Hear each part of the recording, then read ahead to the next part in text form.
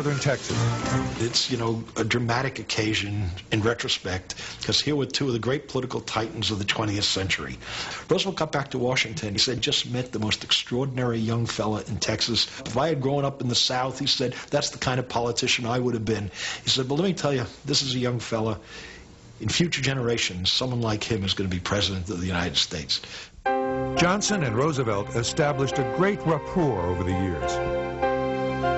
And Johnson never forgot the political lessons he learned as a child sitting with his father in the Texas state legislature. He felt that his job as a congressman was to help people, to reach out and do all he could for them. Now, I don't want to carry this too far and idealize this man to the extent that one would say, oh, he was a selfless altruist. Of course he wasn't. He was tremendously self-serving. He was intensely ambitious, but he was never happier than when he could marry his ambition to some larger constructive project and do things for people. That's the way he operated. Do things for people, and it will be doing something for yourself as well. Being a congressman was not enough for the tall Texan. Johnson was ambitious. He wanted to be a senator, and in 1941 he decided to make his run. His opponent was one of the most popular governors in Texas history. Pass the biscuits, Pappy O'Daniel. Nobody thought Johnson had a chance. But he ran his usual tireless campaign, stumping the state from early morning to late at night, and he thought he had won the election by some 5,000 votes. But at the last minute, his corrupt opponents were stuffing ballot boxes in isolated districts. When the final count came in, Johnson had lost the election. Roosevelt said to him later, Lyndon, you should have sat on the ballot boxes. Well, they didn't, and a lot of ballot box stuffing went on, and Johnson was asked, well, are you going to challenge him? Are you going to bring this in the courts? And he said, no, I'll get the SOB the next time around. Though distressed over his defeat, Johnson, at 33, knew he would make another run for the Senate. He vowed never to be cheated again. But his political frustrations were put aside in December 1941 when the Japanese attacked Pearl Harbor.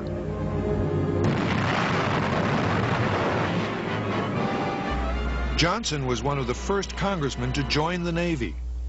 On a fact-finding mission in the South Pacific, his plane came under heavy fire, and Johnson was awarded the Silver Star for gallantry, the only one on his flight to get a medal. Since then, the award of Johnson's Silver Star has been surrounded with controversy. After the war, Johnson was concerned with his financial future. Having grown up poor, he was always worried about money. He was not sure he would continue to be successful in the risky business of politics.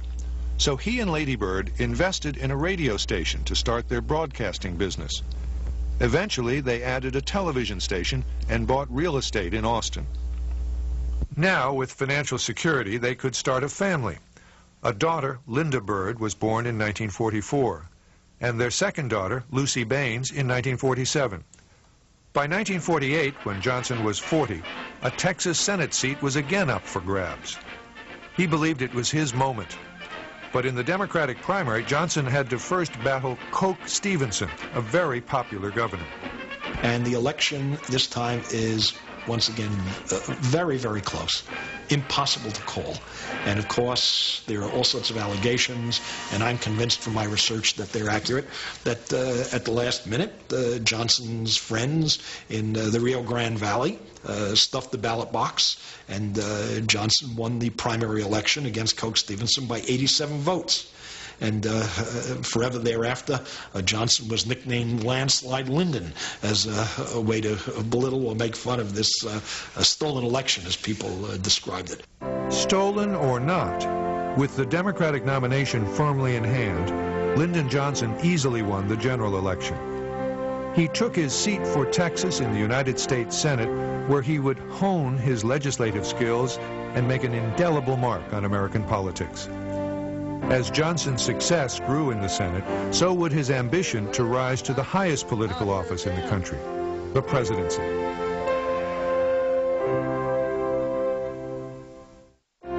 In 1948, after 10 years in the House of Representatives, Lyndon Johnson was finally a senator. He quickly climbed the ranks of the Democratic leadership.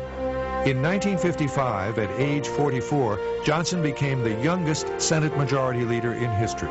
Johnson, being the kind of political innovator he was, turned that office into something it had never been before.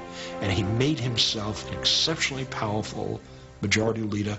As Senate Majority Leader, Johnson became, in some ways, President Eisenhower's man in the Senate. But Eisenhower could also be said to have been Johnson's man in the White House. Together, they made things work in an era of mostly bipartisan politics. Johnson ran the Senate with an iron fist in a velvet glove. I don't think anybody's ever topped him at trying to be persuasive. He would grab you by the lapel and just really say, you know, we want to get this done. And he put his arms around his shoulder, take him back to the office, and he'd give him what Evans and Novak have called the treatment. He would push them to do what he wanted them to do, appeal to their patriotism. He understood. He was a master psychologist. When he was at the height of his power in 1955, at age 46, Johnson suffered a major heart attack that few thought he would survive. He continued working from his hospital bed and never let the public know the seriousness of his illness. But Lady Bird knew, and she was always there for him. Lady Bird came in my room, and I decided I'd better do a little detective work. And I said, honey, I don't think there's much use. The doctors don't think I've got one chance out of 10 to live, do they? And she said, oh, yes, they do. They think it's 50-50. She was such a serene presence in this volatile man. All she needed to do at times was to put her hand on his knee, and he could relax. You could almost see this kind of negative energy drain away from him. Lady Bird had become indispensable to Johnson. Though he reportedly had many affairs, their marriage grew stronger every year. After his heart attack, he worked harder than ever. And I hope I'll come back refreshed and rejuvenated. This is a man who used to say, half-jokingly, I never think about politics more than 18 hours a day. And he was someone who could work 18 hours a day and would insist that everybody around him work 18 hours a day as well. In 1956, Johnson flirted with running for the presidency, but it was nothing more than a gleam in his eye. Then, in 1960, trying to position himself for a presidential run, Johnson thought he could campaign from the Senate, where people could see his effectiveness as majority leader. But he lost out to the highly effective campaign run by Senator John F. Kennedy of Massachusetts. Kennedy entered and won primaries across America, assuring him the Democratic nomination.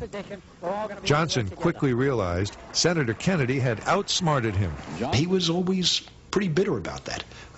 He kept talking about the fact that Kennedy was so young, so inexperienced, so unaccomplished. He said he needs a little gray in his hair. You know, he's wet behind the ears. He would derisively describe him as a kid. Kennedy understood that Lyndon Johnson could help deliver him the Southern vote. So he offered Johnson the vice presidency, and after some hesitation, Johnson accepted. Johnson was mostly a ceremonial vice president. He traveled abroad, had a role in the Space Administration, and was active in civil rights, but he did little else. Though always on the go, he managed to make time for his family. The time Linda made top grades at the University of Texas, he happened to be flying to California for a speech, and he came back through Texas and to see her and congratulate her with a big box of clothes. And I remember him just looking at her and saying, I love you so much. Johnson's strong family ties helped him through his days of unhappiness in his greatly reduced role as vice president. Those around him thought it was the most miserable time in his political life, but he soldiered on, doing whatever President Kennedy wanted. Then, on November 22, 1963, Johnson's role suddenly changed when John F. Kennedy was assassinated by a sniper in Dallas. Everyone was in a state of shock, Johnson included. He was chagrined by it. He saw it as a horrible thing. He was greatly pained by it.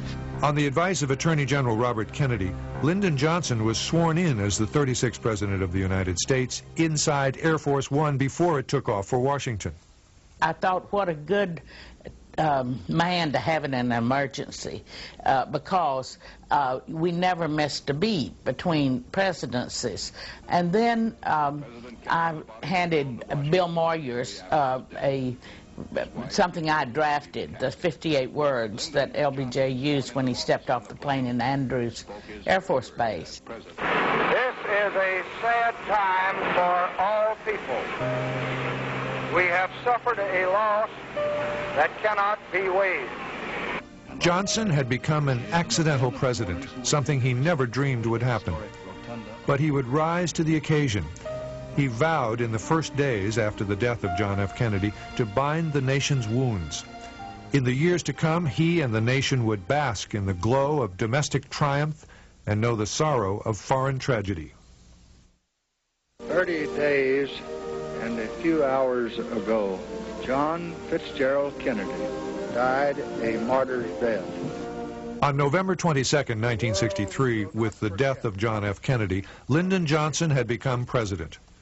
Understanding the need for continuity, he appealed to everyone in Kennedy's administration and the Congress to work with him on the orderly transition of power. Johnson's first priority was one of John F. Kennedy's fondest dreams, the war on poverty, which would become one of the cornerstones of his administration and the fulfillment of his life's work. This administration today, here and now, declares unconditional war on poverty in America.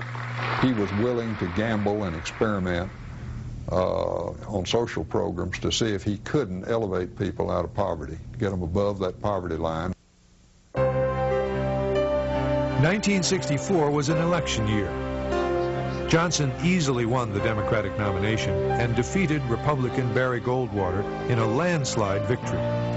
The Democrats also won a majority in both houses of Congress. No longer an unelected, accidental president, and with a Congress that would do his bidding, Johnson felt he could move out of Kennedy's shadow. His most far-reaching social experiment was the Great Society, Johnson's vision of a more perfect America, with federal government involved in every part of every person's life. For in your time, we have the opportunity to move not only towards the rich society and the powerful society, but upwards to the great society. Lyndon Johnson was a revolutionary. He was interested in a major revolution in American society. We went after it in terms of civil rights and blacks and giving them equal opportunity. Johnson had always been a hands-on politician, trusting no one but himself. As president, he allowed nothing to escape his attention. Johnson would often start his day on the phone, selling his programs, making believers of unbelievers. And then he'd start calling the senators and congressmen at 6 in the morning. If the senator wasn't there, he'd talk to the wife. If the wife wasn't there, he'd talk to the daughter. Now, you tell your daddy to go with me on this bill. He just loved it. He loved the process itself. Johnson worked everyone around him as hard as he worked himself.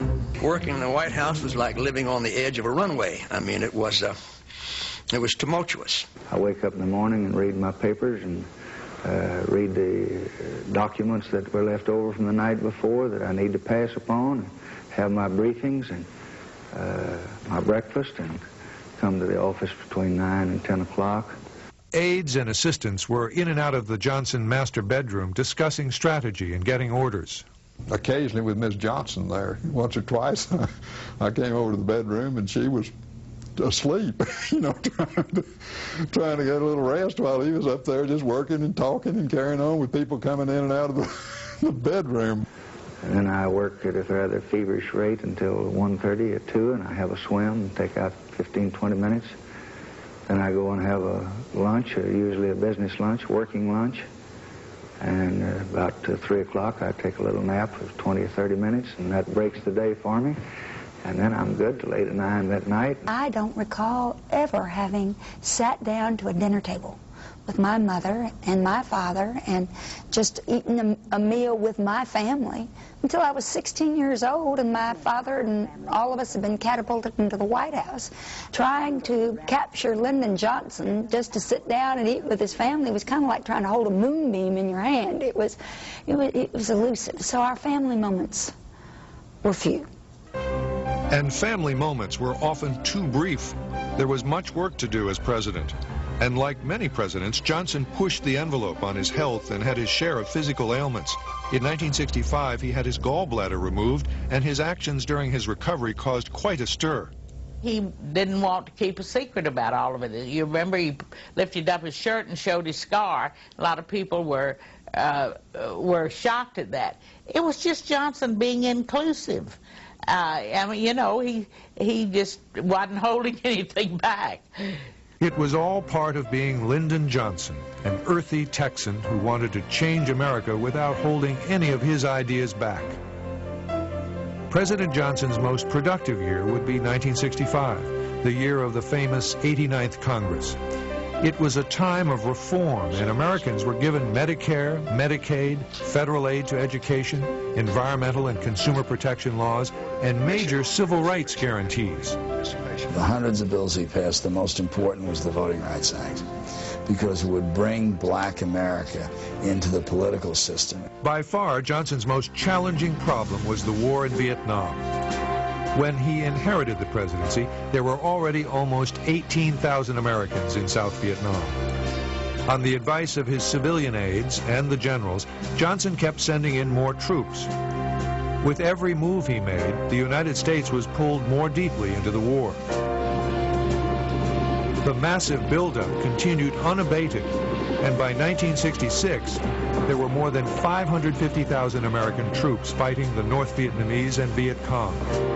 The war consumed Johnson. He was obsessed by it. He was possessed by it. He was ruined by it. Vietnam became his waking nightmare, and he couldn't let go of it. And he couldn't concede that this had been a mistake. He more and more felt that he personally was at stake, that he would be the first American president ever lost a war. He became more and more paranoid, basically. In a sense, what he does is he creates a situation in which the United States is fighting not America's war, but Lyndon Johnson's war. By mid-1967, the United States controlled the conduct and philosophy of the war. In terms of strategy, in 1941, he decided to make his run. His opponent was one of the most popular governors in Texas history. Pass the biscuits, Pappy O'Daniel. Nobody thought Johnson had a chance. But he ran his usual tireless campaign, stumping the state from early morning to late at night. And he thought he had won the election by some 5,000 votes. But at the last minute, his corrupt opponents were stuffing ballot boxes in isolated districts. When the final count came in, Johnson had lost the election. Roosevelt said to him later, Lyndon, you should have sat on the ballot boxes. Well, they didn't, and a lot of ballot box stuffing went on, and Johnson was asked, well, are you going to challenge him? Are you going to bring this in the courts? And he said, no, I'll get the SOB the next time around. Though distressed over his defeat, Johnson, at 33, knew he would make another run for the Senate. He vowed never to be cheated again. But his political frustrations were put aside in December 1941 when the Japanese attacked Pearl Harbor.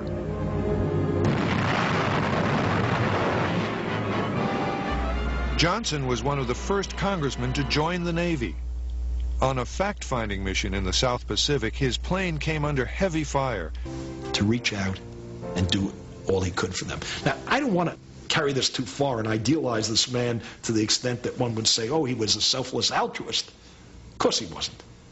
He was tremendously self-serving, he was intensely ambitious, but he was never happier than when he could marry his ambition to some larger constructive project and do things for people. That's the way he operated. Do things for people, and it will be doing something for yourself as well. Being a congressman was not enough for the tall Texan. Johnson was ambitious. He wanted to be a senator, and in 1940, northern Texas. It's, a dramatic occasion in retrospect, because here were two of the great political titans of the 20th century. Roosevelt got back to Washington. He said, just met the most extraordinary young fella in Texas. If I had grown up in the South, he said, that's the kind of politician I would have been. He said, but let me tell you, this is a young fella. In future generations, someone like him is going to be president of the United States. Johnson and Roosevelt established a great rapport over the years. And Johnson never forgot the political lessons he learned as a child sitting with his father in the Texas state legislature. He felt that his job as a congressman was to help people. and Johnson was awarded the Silver Star for gallantry, the only one on his flight to get a medal. Since then, the award of Johnson's Silver Star has been surrounded with controversy. After the war, Johnson was concerned with his financial future. Having grown up poor, he was always worried about money. He was not sure he would continue to be successful in the risky business of politics. So he and Lady Bird invested in a radio station to start their broadcasting business. Eventually, they added a television station and bought real estate in Austin. Now, with financial security, they could start a family. A daughter, Linda.